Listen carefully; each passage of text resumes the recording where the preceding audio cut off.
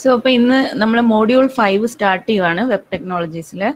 ഇതിനകത്തെന്ന് പറഞ്ഞു കഴിഞ്ഞാൽ നമ്മൾ ഡേറ്റ ഇന്റർചേഞ്ച് ഫോർമാറ്റ്സിനെ കുറിച്ചാണ് പഠിക്കുന്നത്. ഓക്കെ, ഇപ്പോൾ ഡേറ്റ ഇന്റർചേഞ്ച് ഫോർമാറ്റ്സ് എന്ന് പറഞ്ഞു കഴിഞ്ഞാൽ നമ്മൾ ഈ web pages full network communication ആണല്ലോ അതിനകത്ത്. അപ്പം നമ്മൾ ആ ഡേറ്റ ട്രാൻസ്മിഷന് വേണ്ടിയിട്ട് പല type of data forms use ചെയ്യാറുണ്ട്. ആ ഡേറ്റ കമ്മ്യൂണിക്കേഷന് വേണ്ടി യൂസ് ചെയ്യുന്ന ഇന്റർചേഞ്ച് ഫോർമാറ്റ്സിനെയാണ് നമ്മൾ ഈ ഡേറ്റ ഇന്റർചേഞ്ച് ഫോർമാറ്റ്സ് എന്ന് പറയുന്നത്. അപ്പം ഗ്ലോബലി അപ്രൂവ് ചെയ്തിരിക്കുന്ന 2 ഇന്റർചേഞ്ച് ഫോർമാറ്റ്സ് ആണ് മെയിൻ ആയിട്ടുള്ളത്. ജേസണും ഉണ്ട്, XML ഉണ്ട്. ഈ 2 കാര്യങ്ങളാണ് നമ്മൾ ഈ മോഡ്യൂളിൽ കംപ്ലീറ്റ് ആയിട്ട് പഠിക്കുന്നത്. അപ്പൊ ആദ്യം XML കുറിച്ച് പഠിക്കുന്നുണ്ട്, പിന്നെ അത് കഴിഞ്ഞിട്ട് ജേസണിനെ കുറിച്ച് കുറച്ച് കാര്യങ്ങളും പഠിക്കുന്നുണ്ട്. ഓക്കെ, അപ്പൊ അതൊക്കെ എന്തൊക്കെയാണ്, അതിന്റെയൊക്കെ ഫോർമാറ്റ് എന്താണ്, ഇങ്ങനെയുള്ള കാര്യങ്ങളൊക്കെയാണ് നമ്മൾ ഇതിൽ പഠിക്കുന്നത്. ഈ ഒരു മോഡ്യൂളിൽ എന്ന് പറഞ്ഞാൽ നമുക്ക് ഒരുപാട് അങ്ങ് പ്രാക്ടിക്കലായിട്ട് ചെയ്യാനായിട്ട് അധികമൊന്നുമില്ല. ഈ ഫോർമാറ്റുകൾ അറിയുക എന്നുള്ളതാണ്.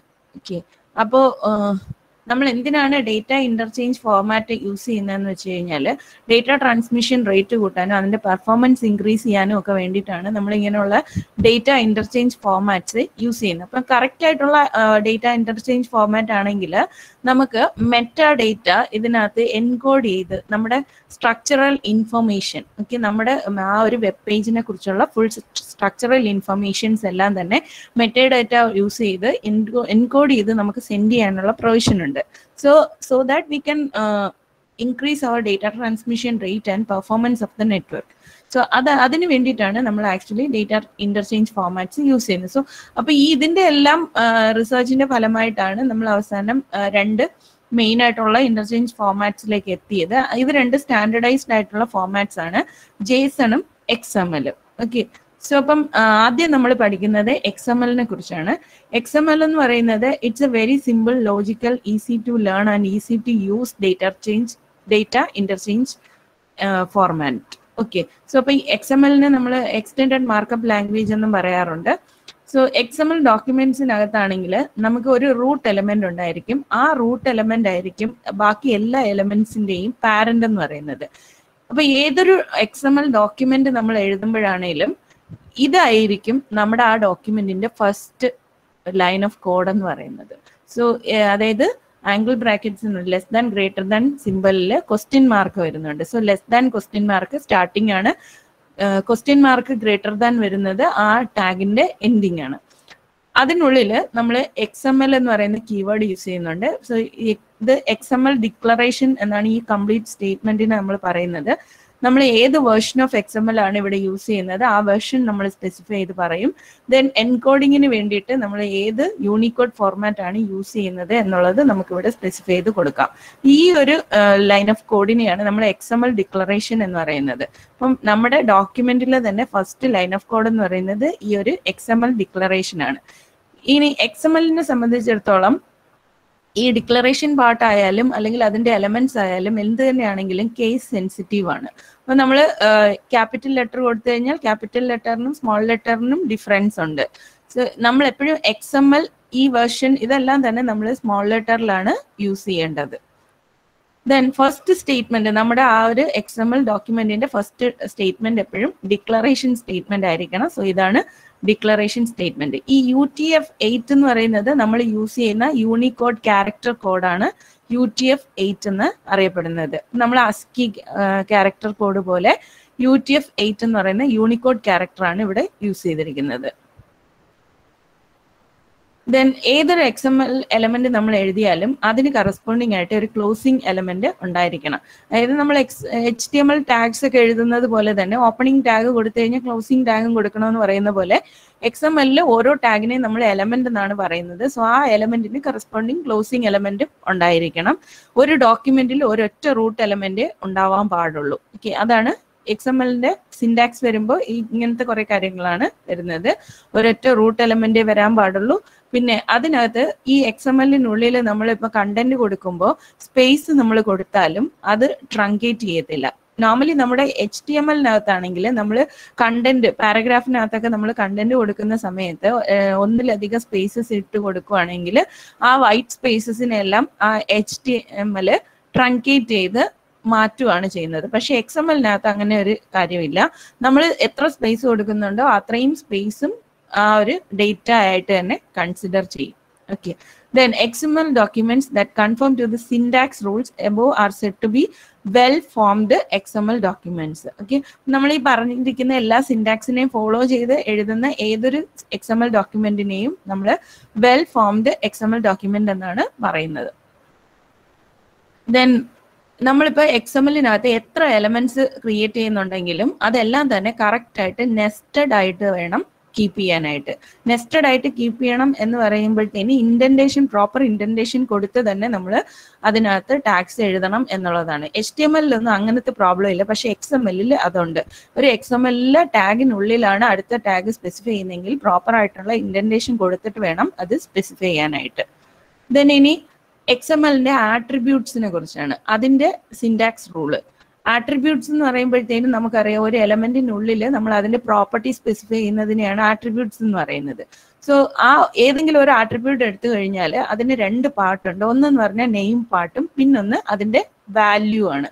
So it resides inside the opening of an XML element.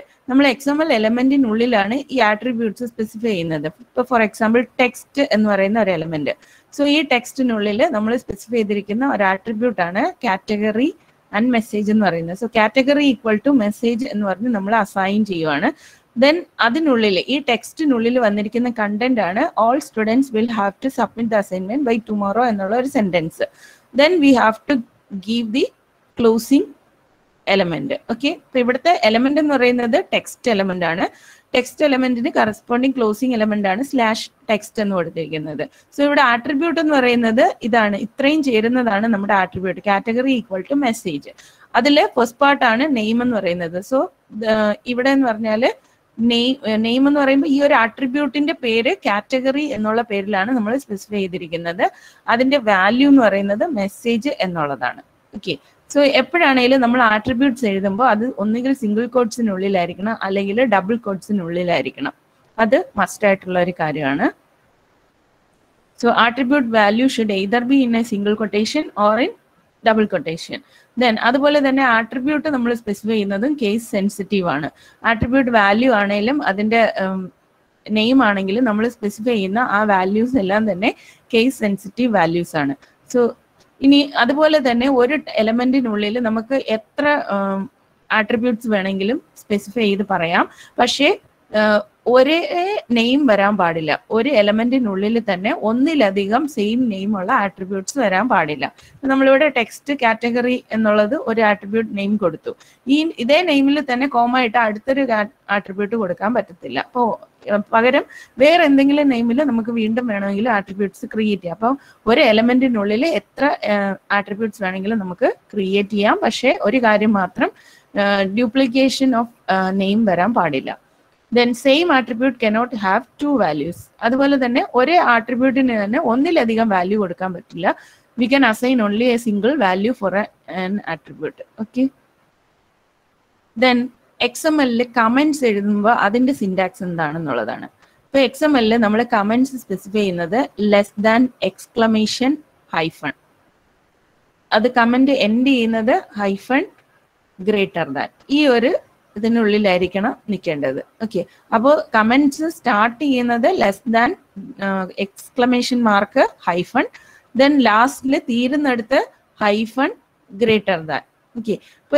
ഇപ്പൊ നമ്മളിങ്ങനെ ഒരു കമന്റ് എഴുതുന്നതിനുള്ളിൽ നമ്മൾ ഹൈഫൺ കൊടുക്കാൻ പാടില്ല. അങ്ങനെയുള്ള ഹൈഫൺ കൊടുത്തു കഴിഞ്ഞാൽ അത് എറർ ആയിരിക്കും പ്രൊവൈഡ് ചെയ്യുന്നത്. അപ്പോൾ ഒന്നിലധികം ഹൈഫൺസ്, അതായത് സ്റ്റാർട്ടിങ്ങിൽ ഒരു ഹൈഫൺ വേണം, എൻഡിങ്ങിൽ ഒരു ഹൈഫൺ വേണം. അതല്ലാണ്ട് നമുക്ക് ആ കണ്ടന്റിനുള്ളിൽ വീണ്ടും ഒരു ഹൈഫൺ കൊടുക്കാൻ അലൗഡ് അല്ല. Okay. Then XML references use ചെയ്യാറുണ്ട് ഇതിനുള്ളിൽ നമ്മൾ. അപ്പൊ അതിന്റെ സിൻടാക്സ് എന്ന് പറഞ്ഞു കഴിഞ്ഞാൽ ഈ XML റെഫറൻസ് എന്ന് പറഞ്ഞാൽ തന്നെ നമ്മൾ എന്തെങ്കിലും അഡീഷണൽ ടെക്സ്റ്റോ അല്ലെങ്കിൽ മാർക്കപ്പോ ഒക്കെ നമ്മുടെ XML ഡോക്യുമെന്റിൽ കൊടുക്കുന്നതിനെയാണ് നമ്മൾ XML റെഫറൻസ് എന്ന് പറയുന്നത്. അപ്പൊ അതിന് ഒരു എക്സാമ്പിൾ എന്ന് പറയുന്നത് എപ്പോഴും നമ്മൾ ആംബസാൻഡിലായിരിക്കും ആ ഒരു റെഫറൻസ് സ്പെസിഫൈ ചെയ്ത് കൊടുക്കുന്നത്. സോ ആംബസാൻഡ് എന്ന് പറയുന്നത് ഒരു റിസർവ്ഡ് ക്യാരക്ടർ ആണ്. ദെൻ അവസാനം സെമി കോളനും കൊടുക്കണം. ഇങ്ങനെ ആയിരിക്കണം നമ്മൾ XML റെഫറൻസസ് സ്പെസിഫൈ ചെയ്ത് പറയേണ്ടത്. രണ്ട് ടൈപ്പ് ഓഫ് റെഫറൻസസ് ആണുള്ളത്. ഒന്ന് എൻറ്റിറ്റി റെഫറൻസ് ഉണ്ട്, ദെൻ ക്യാരക്ടർ റെഫറൻസ് ഉണ്ട്. എൻറ്റിറ്റി റെഫറൻസ് എന്ന് പറയുമ്പോൾ നമ്മൾ സ്പെഷ്യൽ ആയിട്ടുള്ള എന്തെങ്കിലും നെയിം ഇൻസേർഷന് വേണ്ടിയിട്ട് യൂസ് ചെയ്യുന്നതാണ് എൻറ്റിറ്റി റെഫറൻസ് എന്ന് പറയുന്നത്. അതായത് ഇപ്പം ആംബസാൻഡ് സിമ്പൽ കൊടുത്ത് AMP സെമിക്കോളൻ ഇതെന്ന് പറഞ്ഞു കഴിഞ്ഞാൽ ഇവിടെ AMP എന്ന് പറയുന്നത് ഒരു നെയിമാണ്. ഈ നെയിം ആക്ച്വലി റെഫർ ചെയ്യുന്നത് ആംബസാൻഡ് സിമ്പലിനെയാണ്. ഓക്കെ, അപ്പോൾ ഒരു നെയിം യൂസ് ചെയ്ത് നമ്മൾ ഏതെങ്കിലും ഒരു സിമ്പലിനെ റെഫർ ചെയ്യുന്നതിനെയാണ് എൻറ്റിറ്റി റെഫറൻസ് എന്ന് പറയുന്നത്. ദെൻ അതുപോലെ ക്യാരക്ടർ റെഫറൻസ് ഉണ്ട്. ക്യാരക്ടർ റെഫറൻസ് എന്ന് പറയുമ്പോഴത്തേന് നമ്മൾ ഹാഷ് സിമ്പലും കൂടി യൂസ് ചെയ്യും. ഹാഷ് സിമ്പൽ ഇട്ടിട്ട് ഒരു നമ്പർ നമ്മൾ കൊടുത്തു കഴിഞ്ഞാൽ ഇത് അസ്കി ആയിട്ടായിരിക്കും ട്രീറ്റ് ചെയ്യുന്നത്. സോ ഇതിന് കറസ്പോണ്ടിങ് ആയിട്ട് 65 എന്ന് പറയുന്നത് നമ്മുടെ ക്യാപിറ്റൽ എക്ക് കറസ്പോണ്ടിങ് ആയിട്ടുള്ള അസ്കി വാല്യൂ ആണ്. സോ ആംബസാൻഡ് ഹാഷ് 65 സെമിക്കോളൻ എന്ന് പറഞ്ഞു കഴിഞ്ഞാൽ ഇവിടെ ആക്ച്വലി റെഫർ ചെയ്യുന്നത് ക്യാപിറ്റൽ A എന്ന് പറയുന്ന ആ ഒരു ക്യാരക്ടറിനെയാണ്. സോ ഇങ്ങനെ 2 ടൈപ്പ് ഓഫ് റെഫറൻസുകൾ നമുക്ക് യൂസ് ചെയ്യാനുള്ള പ്രൊവിഷൻ ഉണ്ട് XML-നകത്ത്.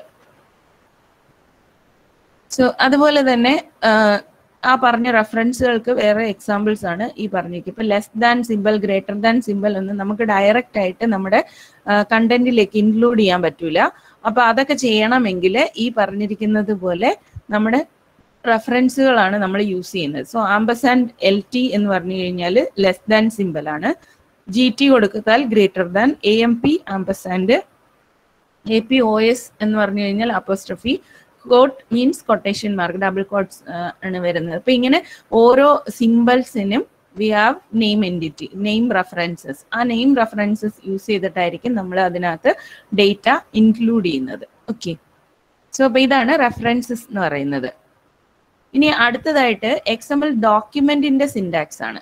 നമ്മൾ ഇത്രയും നേരം കണ്ടതെന്ന് പറഞ്ഞു കഴിഞ്ഞാൽ XML-ന്റെ എലമെന്റ്സിനകത്ത് എന്തൊക്കെ വരുന്നുണ്ട്, ആ എലമെന്റ്സിനെ റിലേറ്റ് ചെയ്ത് എന്തൊക്കെ സിൻടാക്സ് ആണ് വരുന്നത് എന്നുള്ള കാര്യങ്ങളാണ് നമ്മൾ ഇത്രയും കണ്ടത്. ഇനി പറയുന്നത് XML ഡോക്യുമെന്റിന്റെ സിൻടാക്സ് ആണ്. XML-ന്റെ ഡോക്യുമെന്റ് എന്ന് പറയുന്നത് it's A basic unit of XML information. XML ഇൻഫർമേഷനെ കുറിച്ചുള്ള ഒരു ബേസിക് യൂണിറ്റ്. ഓക്കെ, അപ്പൊ അതെന്ന് പറഞ്ഞു കഴിഞ്ഞാൽ it composed of elements and other markup in an orderly package. അപ്പോൾ ഏതൊരു XML ഡോക്യുമെന്റ് എടുത്താലും അതിനകത്ത് കുറെ എലമെന്റ്സും കുറച്ച് മാർക്കപ്പും ആയിരിക്കും ഉണ്ടാവുക. Markup means tags. അപ്പൊ അത് ചേർന്നിട്ടുള്ള ഏതൊരു യൂണിറ്റ് ഇൻഫർമേഷനെയാണ് നമ്മൾ XML ഡോക്യുമെന്റ് എന്നാണ് പറയുന്നത്. Okay, and it can contain wide variety of data. പല ടൈപ്പ് ഓഫ് ഡേറ്റ XML ഡോക്യുമെന്റിനകത്ത് നമുക്ക് ഇൻക്ലൂഡ് ചെയ്യാനുള്ള പ്രൊവിഷൻ ഉണ്ട്. ഇപ്പോൾ ഫോർ എക്സാമ്പിൾ നമുക്ക് നമ്പേഴ്സിന്റെ ഡേറ്റാബേസ് ഇൻക്ലൂഡ് ചെയ്യാം. നമ്പേഴ്സ് റെപ്രസെന്റിങ് മോളിക്കുലർ സ്ട്രക്ചറിനെ റെപ്രസെന്റ് ചെയ്യുന്ന നമ്പേഴ്സിനെ ഇൻക്ലൂഡ് ചെയ്യാം. അതല്ലെങ്കിൽ ഒരു മാത്തമാറ്റിക്കൽ ഇക്വേഷൻ ഇൻക്ലൂഡ് ചെയ്യാം. ഇങ്ങനെ പല വെറൈറ്റിയിലുള്ള ഡേറ്റയെ നമുക്ക് XML-നകത്ത് റെപ്രസെന്റ് ചെയ്യാനുള്ള പ്രൊവിഷൻസ് ഉണ്ട്. സോ അതിനകത്തെന്ന് പറഞ്ഞു കഴിഞ്ഞാൽ XML ഡോക്യുമെന്റിനകത്ത് ഏതൊരു ഡോക്യുമെന്റ് എടുത്താലും അതിന് മെയിൻ ആയിട്ട് 2 സെക്ഷൻസ് ആയിട്ട് ഡിവൈഡ് ചെയ്തിട്ടുണ്ട്. ഒന്ന് ഡോക്യുമെന്റ് പ്രോലോഗും രണ്ടാമത് ഡോക്യുമെന്റ് എലമെന്റ്സും. ഡോക്യുമെന്റ് പ്രോലോഗ് എന്ന് പറയുന്നത് നമ്മുടെ ഡോക്യുമെന്റിന്റെ ഏറ്റവും മുകളിലായിട്ട് ആദ്യത്തെ ലൈൻ ഓഫ് കോഡ് ആയിട്ടാണ് വരുന്നത്. അതും റൂട്ട് എലമെന്റിന് മുകളിലായിട്ടാണ് അത് വരുന്നത്. ആ സെക്ഷനിൽ 2 കാര്യങ്ങളാണ് നമ്മൾ സ്പെസിഫൈ ചെയ്യുന്നത്, XML ഡിക്ലറേഷനും ഡോക്യുമെന്റ് ടൈപ്പ് ഡിക്ലറേഷനും. അതായത് നമ്മുടെ XML-ന്റെ ഏത് വേർഷനാണ് നമ്മൾ യൂസ് ചെയ്യുന്നത്, ദെൻ അതിനുശേഷം ഏത് ക്യാരക്ടർ സെറ്റ് ആണ് യൂസ് ചെയ്യുന്നത്. ഇങ്ങനെ 2 കാര്യങ്ങളാണ് നമ്മൾ ഈ ഒരു ഡോക്യുമെന്റ് പ്രോലോഗിനകത്ത് സ്പെസിഫൈ ചെയ്ത് പറയുന്നത്. അത് കഴിഞ്ഞ് ഡോക്യുമെന്റിനകത്ത് എന്തൊക്കെ എലമെന്റ്സ് യൂസ് ചെയ്തിട്ടാണോ നമ്മുടെ ഡേറ്റ നമ്മൾ സ്പെസിഫൈ ചെയ്യുന്നത്, ആ ഡേറ്റ ആണ് ഈ ഇതിനുള്ളിൽ എലമെന്റ്സിനുള്ളിൽ നമ്മൾ സ്പെസിഫൈ ചെയ്ത് പറയുന്നത്. So document elements are the building blocks of XML. ഏതൊരു XML ഡോക്യുമെന്റ് എടുത്താലും അതിന്റെ ബിൽഡിംഗ് ബ്ലോക്സ് എന്ന് പറയുന്നത് അതിനകത്തുള്ള എലമെന്റ്സ് ആണ്.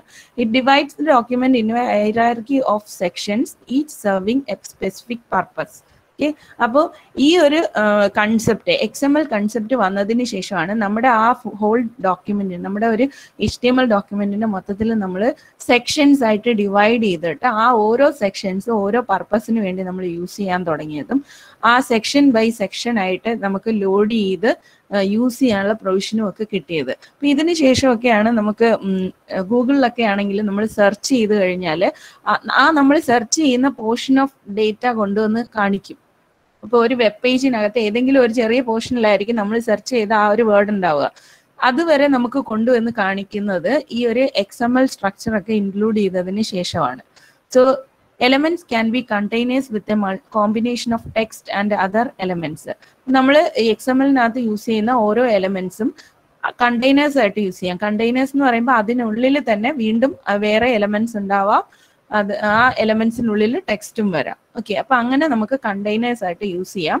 ഇതെല്ലാം തന്നെ മൾട്ടിപ്പിൾ സെക്ഷൻസ് ആയിട്ട് ഡീൽ ചെയ്യാം എന്നുള്ളതാണ് ഏറ്റവും വലിയ അഡ്വാൻറ്റേജ് എന്ന് പറയുന്നത്.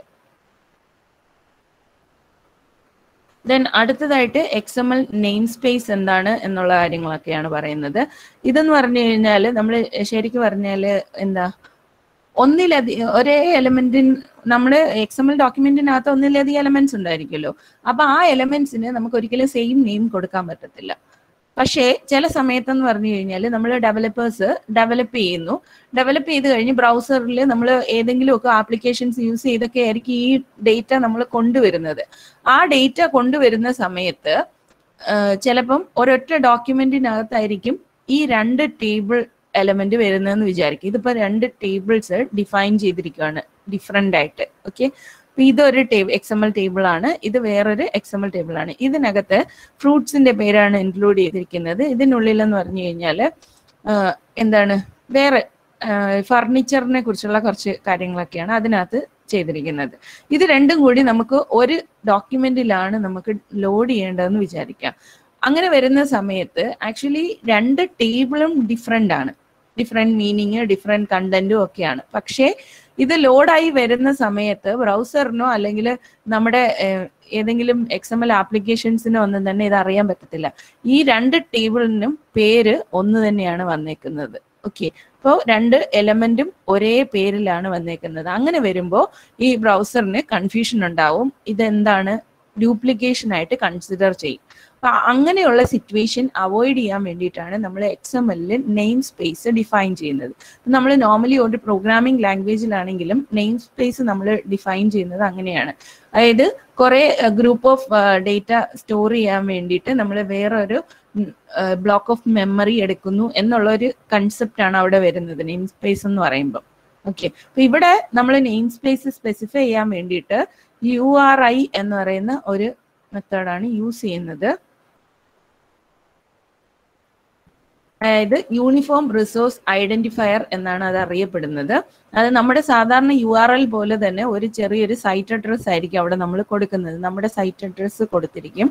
അവിടെ അതിനുള്ളിൽ നമ്മുടെ ഈ പറഞ്ഞിരിക്കുന്ന കാര്യങ്ങളെല്ലാം, ഈ XML എലമെന്റ്സ് എല്ലാം അതിനുള്ളിൽ സ്റ്റോർ ചെയ്യണം എന്നുള്ളതാണ് ഇവിടെ നമ്മൾ സ്പെസിഫൈ ചെയ്ത് പറയുന്നത്. ഓക്കെ, അപ്പൊ name space affects only A limited area in the document. ഇപ്പം ആ ഒരു ലിമിറ്റഡ് ഏരിയയിൽ മാത്രമായിട്ട് ആയിരിക്കും അത് കൺസിഡർ ചെയ്യുന്നത്. ഈ ഡേറ്റ ഫുള്ളായിട്ട് നമ്മൾ സ്റ്റോർ ചെയ്യുന്നത് ആ ഒരു ഈ ഒരു ഏരിയക്കുള്ളിൽ തന്നെയായിരിക്കും. അപ്പൊ ഇതൊരു പേജ് ആയിരിക്കാം, പ്രൊഫൈൽ എന്ന് പറയുന്ന ഒരു പേജ്. ഓക്കെ, നമ്മുടെ വെബ്സൈറ്റിന്റെ പ്രൊഫൈൽ എന്ന് പറയുന്ന ഒരു പേജ്. ആ പേജിനകത്താണ് നമ്മൾ ഈ നെയിം, കമ്പനി, ഫോൺ എല്ലാം ഡിഫൈൻ ചെയ്തിരിക്കുന്നത്. ഓക്കെ, അപ്പൊ ഇങ്ങനെയൊക്കെ യൂസ് ചെയ്യുന്നത് കൊണ്ടുള്ള അഡ്വാൻറ്റേജ് എന്താന്ന് വെച്ച് കഴിഞ്ഞാൽ, ഇപ്പൊ നമ്മൾ വെബ്സൈറ്റ് ഒക്കെ ക്രിയേറ്റ് ചെയ്യുന്ന സമയത്തെന്ന് പറഞ്ഞു കഴിഞ്ഞാൽ ഒന്നിലധികം പേജസിലുള്ള ഇൻഫർമേഷൻസ് തന്നെ നമ്മൾ ഒരേ സ്ഥലത്ത് ഇൻക്ലൂഡ് ചെയ്യുന്നുണ്ട്. ഓക്കെ, അതായത് ഇപ്പൊ കോണ്ടാക്ട് അസ് എന്ന് പറയുന്ന ഒരു പോർഷൻ ഉണ്ടെന്ന് വിചാരിക്കാം. അത് കോണ്ടാക്ട് അസ് എന്ന് പറഞ്ഞിട്ട് ഒരു പേജായിട്ടും കാണും, നമ്മുടെ ഹോം പേജിൽ തന്നെ ചിലപ്പോൾ താഴെ കോണ്ടാക്ട് അസിന് വേണ്ടിയിട്ടുള്ള ചെറിയ പ്രൊവിഷനും കൊടുത്തിട്ടുണ്ടായിരിക്കും. അപ്പൊ ഇവിടെ വരുന്ന കണ്ടന്റും അവിടെ ഉള്ള കണ്ടന്റും സെയിം ആണ്, ഒരേ വെബ്സൈറ്റിൽ സെയിം കണ്ടന്റ്സ് ആണ് വന്നിരിക്കുന്നത്. അപ്പൊ അങ്ങനെ ലോഡ് ചെയ്യുന്ന സമയത്ത് ആ ഒരു ഡിഫറൻസ് ഉണ്ടാവാതിരിക്കാൻ വേണ്ടിയിട്ടാണ് നമ്മൾ ഈ നെയിം സ്പേസ് ഡിഫൈൻ ചെയ്ത് നമ്മൾ അതിനകത്ത് സ്പെസിഫൈ ചെയ്ത് പറയുന്നത്. ഓക്കെ, അപ്പോൾ ഇത്രയും കാര്യങ്ങളാണ് XML നെയിം സ്പേസിനെ കുറിച്ച് പറയുന്നത്. ഓക്കെ, അപ്പോൾ XML-നെ കുറിച്ചുള്ള കുറച്ച് ഇൻട്രൊഡക്ഷൻ കാര്യങ്ങളൊക്കെയാണ് നമ്മളിപ്പോൾ കണ്ടത്. ഇനി ഇതിന്റെ കണ്ടിന്യൂഷൻ തന്നെയാണ് അടുത്ത ക്ലാസ്സിലും വരുന്നത്.